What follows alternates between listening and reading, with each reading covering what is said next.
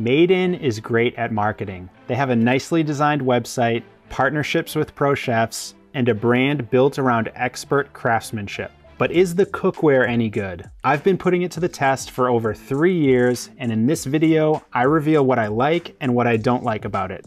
Made In makes several types of cookware, but in this video, I'm focusing on their original and their highly popular stainless steel line. Without further ado, let's get right into it. First and foremost, Made In stainless steel performs as well or better than any other cookware I've tested. That includes much more expensive brands like All-Clad and Meyer. It heats fast and evenly, and once it's hot, it maintains a consistent temperature. As I mentioned, I've been using it for several years, so I've cooked a ton of different dishes in it. Thanks to its 3mm thick 5-ply construction, it does a fantastic job searing, browning, and frying, and it can handle up to 800 degrees in the oven.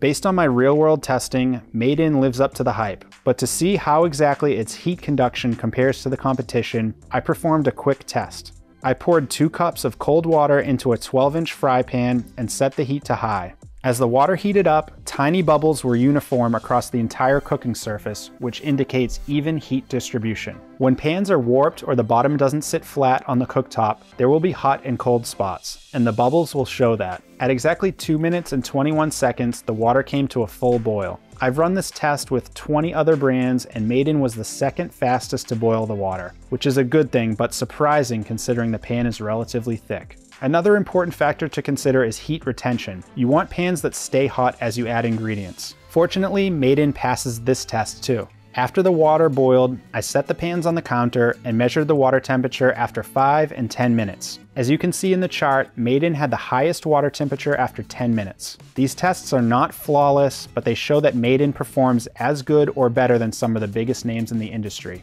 Besides performance, Made In cookware has 4 design features that I really like. Number 1 is the handle design. It's flat on the top and bottom, so you have plenty of control when tilting, but it's rounded and smooth on the sides, so it's comfortable to hold. Number 2, the lid handle and helper handles are large. You can fit your entire hand around them for a firm grip. For comparison, I can barely fit 3 fingers in an All-Clad lid handle. The third feature is its brushed exterior. While I appreciate a shiny, polished finish, I really like the matte look of Made In pans. They do a great job hiding fingerprints and smudges, and it's a more modern look in my opinion. The last feature I'll highlight is the large cooking surface. The diameter of the 12-inch fry pan's cooking surface is 9.5 inches. Most 12-inch pans are closer to 9 inches, so you get a little more flat space to cook. The final pro I want to mention before I talk about the cons is the price. Made In is not cheap, but it's significantly less expensive than brands like All-Clad, Meyer, and Heston. Made In keeps prices low by cutting out the middlemen. Instead of selling through retailers, Made In sells direct to consumers on their website and through their Amazon store. Overall, I love the design of Made In pans, but I have one minor complaint. The sidewalls of the frying pans have too shallow of a slope. This design plus the flared rims makes it easy to slide food onto a plate, but it also makes it easier to spill and splatter. I realize I might be nitpicking here, but it's worth noting if you're someone who obsesses over a clean kitchen.